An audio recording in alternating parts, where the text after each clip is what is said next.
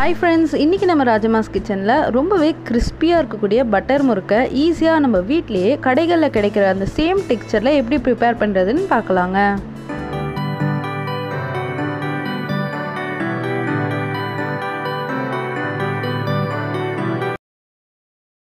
Butter முறுக்கு செய்யறதுக்கு நம்ம யூஸ் பண்ணக்கூடிய ingredients என்னன்னு பார்க்கலாம். இன்னைக்கு நம்ம அரிசி மாவு, பொட்டுக்கடலை மாவு, சீரகம், பெருங்காயமும் எடுத்து வச்சிருக்கோம்.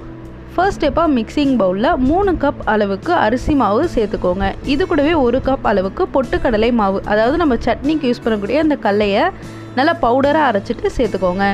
இது கூடவே தேவையான அளவுக்கு உப்பு, 1 ஸ்பூன் அளவுக்கு சீரகம், 1/2 ஸ்பூன் பெருங்காயம், இது கூடவே 25 கிராம்ஸ் அளவுக்கு பட்டர் சேர்த்துக்கோங்க.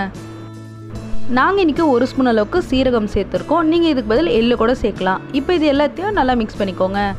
இப்போ பார்த்தீங்கன்னா கையில் பிடிச்சோன்னா நல்லா கெட்டியான பதத்தில் இருக்குது. இது கரெக்டான கன்சிஸ்டன்சி. இந்த ஸ்டேஜில் கொஞ்சம் கொஞ்சமாக தண்ணி சேர்த்துட்டு நல்ல ஒரு இலக்கமான பதத்துக்கு நம்ம மாவை பிசைஞ்சு எடுத்துக்கலாங்க. நாங்கள் இன்றைக்கி மாவு பிசையறதுக்கு டோட்டலாகவே 1 கிளாஸ் அளவுக்கு தான் தண்ணி சேர்த்துருந்தோம். இப்போ பார்த்தீங்கன்னா நல்லா சாஃப்டாக மாவு பிசைஞ்சாச்சு. இது இருக்கட்டும். நம்ம ரெடி பண்ணி வச்சுருக்க மாவில் உப்போட அளவு கரெக்டாக இருக்கான்னு செக் பண்ணுறதுக்காக ஒரு 2-3 பீஸை ஃபஸ்ட்டு ஃப்ரை பண்ணி பாருங்கள். உப்பு உங்களுக்கு தேவைப்பட்டுச்சுன்னா கொஞ்சமாக சேர்த்துட்டு அதை நல்லா பிசைஞ்சிக்கோங்க. இன்றைக்கி நம்ம பட்டர் முறுக்கு செய்யறதுக்காக முள் அச்சின்னு சொல்லுவோங்க. இந்த அச்சியை தான் யூஸ் பண்ண போகிறோம். ஃபர்ஸ்ட் எடுத்ததும் அச்சியில் நல்லா ஆயில் அப்ளை பண்ணிக்கோங்க. அப்போ தான் நமக்கு ஈஸியாக இருக்கும் முறுக்கு பிழியறதுக்கு.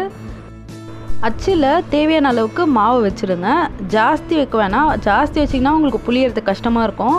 அதனால் அச்சோட அந்த எண்டு வர வரைக்கும் நீங்கள் மாவு சேர்த்துட்டு எக்ஸ்ட்ரா எடுத்துருங்க. நெக்ஸ்ட் ஸ்டெப்பாக சூடான எண்ணெயில் இந்த பட்டர் முறுக்க புளியை ஸ்டார்ட் பண்ணிடலாங்க.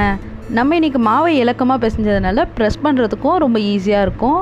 நல்ல ஒரு கோல்டன் ப்ரௌன் கலராக மாற வரைக்கும் நம்ம இதை ஃப்ரை பண்ணிக்கலாங்க. பட்டர் முறுக்க ஃப்ரை பண்ணும்போது கண்டிப்பாக ஃப்ளேமாக மீடியமில் வச்சே யூஸ் பண்ணிக்கோங்க. நீங்கள் ஜாஸ்தி ஃப்ளேம் வச்சிங்கன்னா அது உங்களுக்கு டக்குன்னு கரிஞ்சிருங்க. நல்ல ஒரு கோல்டன் ப்ரௌன் கலருக்கு டர்ன் ஆகிடுச்சு. அவ்வளோதான், நம்மளோட முறுக்கெல்லாம் ரெடி ஆகிடுச்சு. இப்போ இதை ஒரு பிளேட்டில் ட்ரான்ஸ்ஃபர் பண்ணிக்கோங்க. இதே போல் எல்லா முறுக்கையும் ரெடி பண்ணிக்கோங்க. ரொம்பவே கிறிஸ்பியான இந்த பட்டர் முறுக்கை நம்ம ஈஸியாக ப்ரிப்பேர் பண்ணிடலாங்க. நம்ம ஞாபகம் வச்சுக்க வேண்டியது ஒரே ஒரு விஷயந்தான். மாவோட அளவு 3:1, அதாவது 3 பங்கு அரிசி மாவுனா 1 பங்கு பொட்டுக்கடலை மாவு நம்ம சேர்த்துருக்கோங்க. இந்த அளவை நம்ம கரெக்டாக சேர்க்கும் போது நம்மளோட பட்டர் முறுக்கு ரொம்பவே கிறிஸ்பி அண்ட் டேஸ்டியாக கிடைக்குங்க. இப்போ பார்த்தீங்கன்னா நம்மளோட பட்டர் முறுக்கு எந்த அளவுக்கு கிறிஸ்பியாக ஃப்ரை ஆகிருக்குன்னு பாருங்கள்.